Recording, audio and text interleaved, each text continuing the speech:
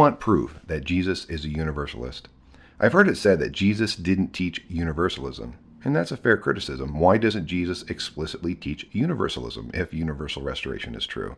What I'm about to show you might come as a surprise, but Jesus didn't need to teach universalism. Rather, Jesus openly assumes universalism in his teachings and even makes an open proclamation of this as well. This is because the overwhelming expectation of the first century Jewish people was that the Messiah is coming to restore all creation and bring all peoples and nations to God in worship.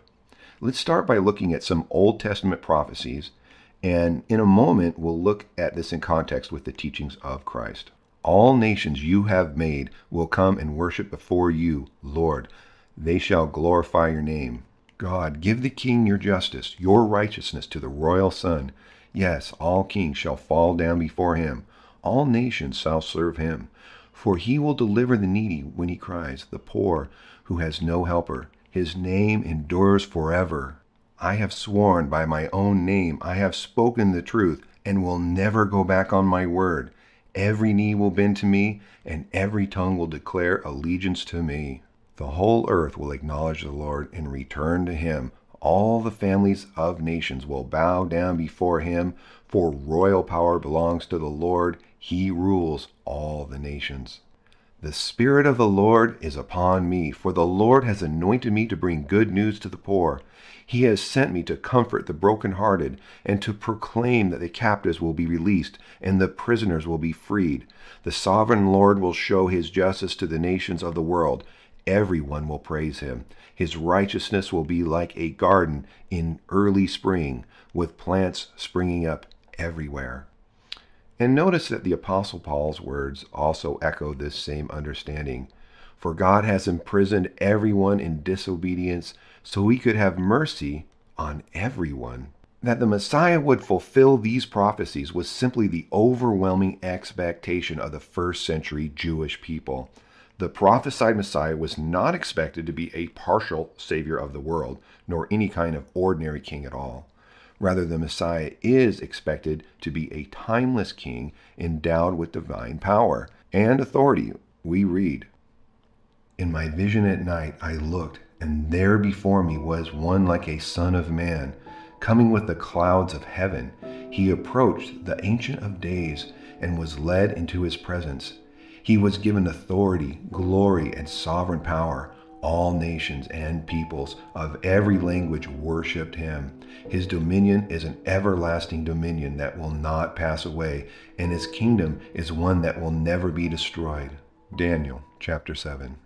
Interestingly, Jesus' most common self-identification, not in the pop culture sense, was that he is the Son of Man, referring to this very prophecy in the book of Daniel.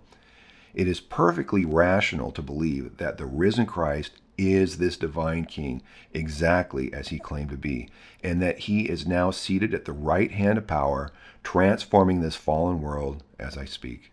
Now let's move on to the words of Jesus himself. "The Son of Man will send out his angels, and they will gather out of his kingdom all things that cause stumbling, and those who do iniquity, and will cast them into the furnace of fire. There will be weeping and gnashing of teeth." Matthew chapter 13. Now, the furnace of fire, taken literally, sounds absolutely terrifying. So you might be asking, how in the world could Jesus be assuming universal restoration by saying such a terrifying thing? Well, again, this concept of the furnace of fire also comes from the Old Testament. Jesus wasn't inventing anything new here. We read, "But the Lord has taken you and brought you out of the iron furnace, out of Egypt, to be to him a people of inheritance as it is today." Deuteronomy chapter 4. "For they are your people and your inheritance, which you brought out of Egypt from the middle of the iron furnace." 1 Kings chapter 8. "Behold, I have refined you, but not as silver. I have chosen you in the furnace of affliction." Isaiah 48. "I will bring this third into the fire, and will refine them as silver is refined. I will test them like gold is tested. They will call on my name, and I will hear them. I will say, 'This is my people,' and they will say, 'The Lord is my God.'" Zechariah chapter 13. He will sit as a refiner and purifier of silver. He will purify the sons of Levi and refine them as gold and silver, and they shall offer to the Lord offerings in righteousness. Malachi chapter 3. The refining pot is for silver, and the furnace for gold, but the Lord tests the hearts. Proverbs 17:3. In the book of Revelation, Jesus also echoes these words of refining of the hearts of men. He says, I counsel you to buy from me gold refined by fire, that you may become rich. Of course, the riches Jesus is referring to are the rewards that come with a pure heart, refined like gold. Paul also echoes this Old Testament understanding. If any man's work is burned, he will suffer loss, but he himself will be saved, but as through fire. I've noticed that some translations incorrectly read that they're saved by escaping the flames in this passage. But that's not what Paul said. The Greek word dia means you're going through the fire. And the reason you're being restored is because of this fire, metaphorically speaking. So now when you see this passage where Jesus says he's going to throw people into the furnace of fire, you know that this is an Old Testament metaphor of restoration. Jesus is assuming universal restoration when he talks about throwing people into the furnace of fire. Moving on, Jesus said, enter by the narrow gate, for wide is the gate and broad is the way that leads to destruction, and many are those who enter in by it. How in the world does the wide gate that leads to destruction refer to restoration? In this saying, Jesus is using a word picture of the New Jerusalem, the gateway into the kingdom of God. Jesus warns us to enter by the narrow gate, for many enter through the wide gate of their own destruction, but they do enter in. Just as the prophet Ezekiel tells us, even the utterly destroyed wicked people of Sodom are restored by God. But someday I will restore the fortunes of Sodom and Samaria, and I will restore you also. Ezekiel chapter 16. It isn't difficult to enter through the narrow gate. It's sacrificial. Your camel and earthly goods are not coming with you. You're going to have to lighten your load and leave it all behind for Christ's sake to enter through the narrow gate. The rest of mankind will enter in through the wide gate of their own destruction. And like it or not, you're leaving it all behind anyway. The hard way. But they do enter in. Again, Jesus is assuming universal restoration in this teaching. Moving on, Jesus, speaking to the religious leaders of his day, said, most certainly I tell you that the tax collectors and the prostitutes are entering into the kingdom of God before you. For John came to you in the way of righteousness, and you didn't believe him, but the tax collectors and the prostitutes believed him. When you saw it, you didn't even repent afterwards, that you might believe him. So the elephant in the room here is that these corrupt, Christ-rejecting religious leaders, also referred to as a den of vipers, are going to eventually enter the kingdom of God. Rather, tax collectors and prostitutes are going to get there before them. And yes, these religious leaders enter through the broad road of their own destruction. In case you have any doubt, the parable of the tenants, talking about them, ends like this. When, therefore, the Lord of the vineyard comes, what will he do to those farmers? They told him, he will miserably destroy those miserable men and will lease out the vineyard to other farmers who will give him the fruit in its season. Matthew chapter 21. So these religious leaders do arrive in the kingdom of God, albeit after tax collectors and prostitutes. They arrive through the wide gate of their own destruction. But they do arrive. Jesus is assuming universalism in these teachings. Moving on, Jesus said, I tell you, it is easier for a camel to go through a needle's eye than for a rich man to enter into God's kingdom. When the disciples heard it, they were exceedingly astonished, saying, who then can be saved? Looking at them, Jesus said, with men this is impossible, but with God all things are possible. So Christ has given us a situation here where it is clearly impossible for salvation to happen, and responds by saying, with God, all things are possible. It would be absurd for Christ to say this unless he meant God will actually do this. The assumption is that God can, and therefore will, save even the hopelessly lost, because he can. Jesus is assuming universalism in these teachings. Moving on, Jesus says, Jerusalem, Jerusalem, who kills the prophets and stones those who are sent to her. How often I would have gathered your children together, even as a hen gathers her chicks under her wings, and you would not. Behold, your house is left to you desolate. For I tell you, you will not see me from now on until you say, Blessed is he who comes in the name of the Lord. Matthew 23. Again, the elephant in the room here is that eventually they will see the Lord again, but not until they say, Blessed is he who comes in the name of the Lord. Again, Jesus is overwhelmingly assuming universal restoration in these passages.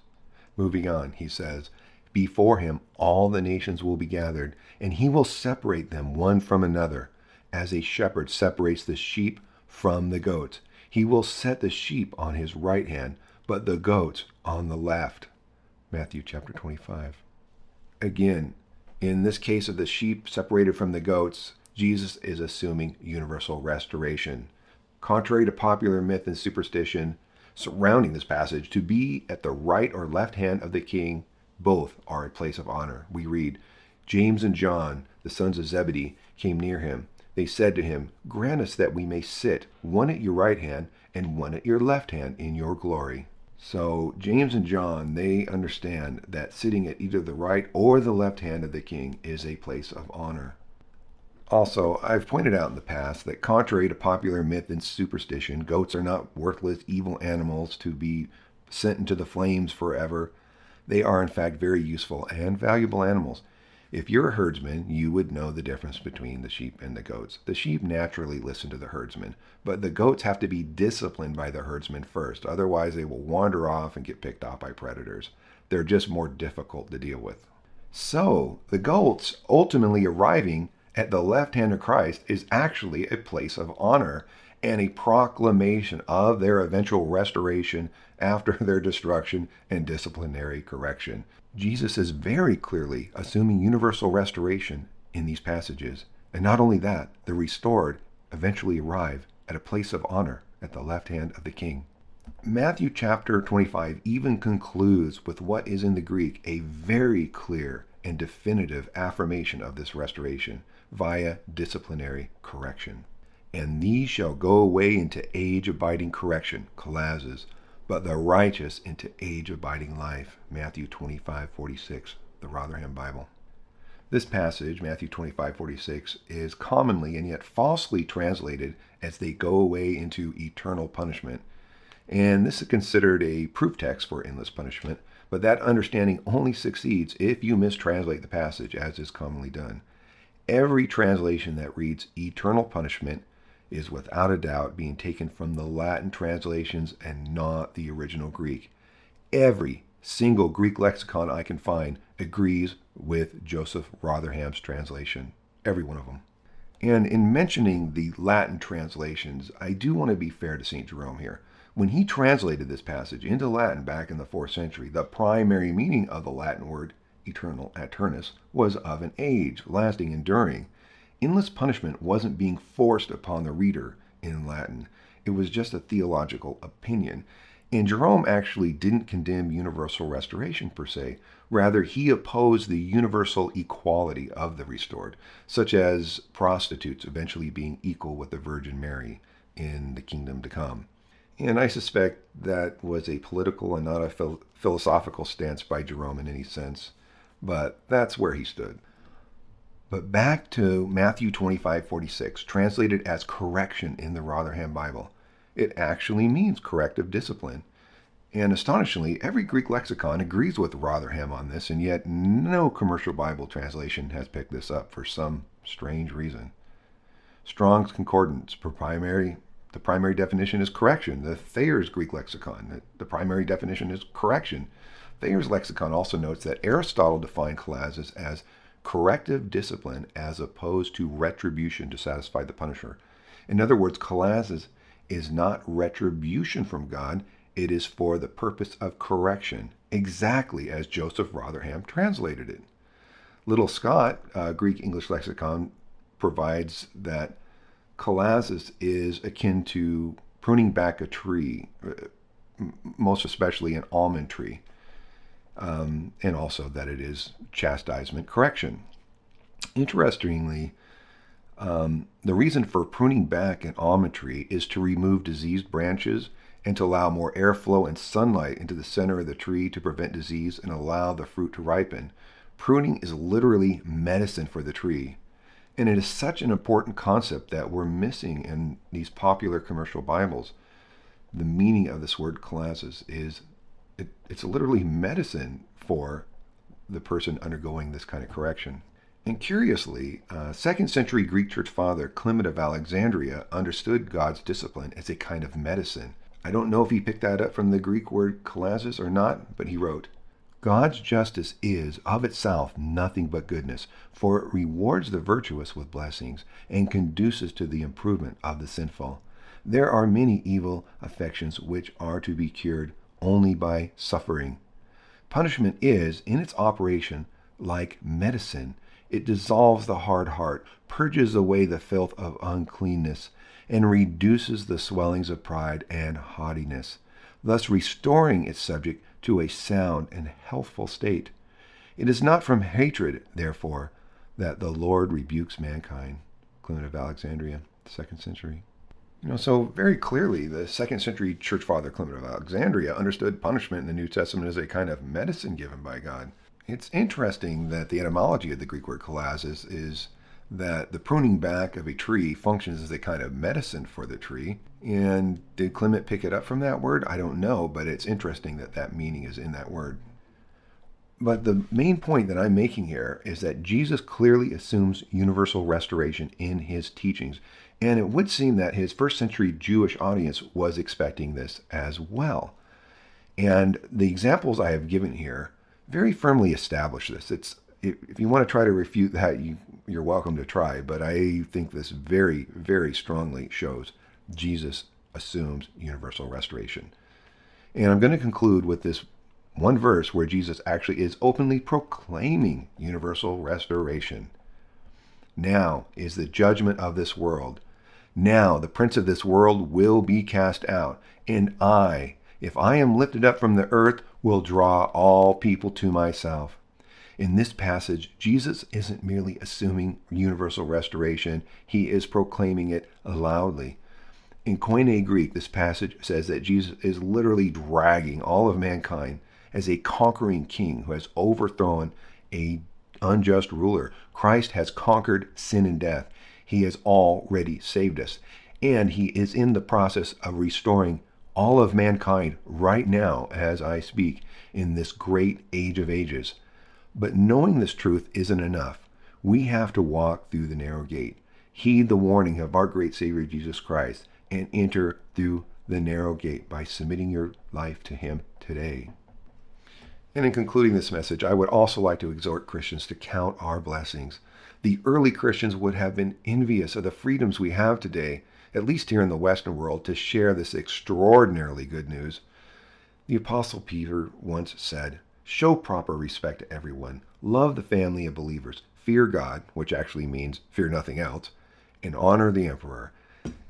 In other words, as believers, we are not rebels. We have been entrusted with the best news we could possibly share with this fallen world. I feel so blessed that I live in a time, in a nation, where I can shout it from the rooftops without fear of persecution from my government. Jesus Christ is the Savior of the whole world. Honor him and proclaim it loudly. God bless you, and thank you for listening.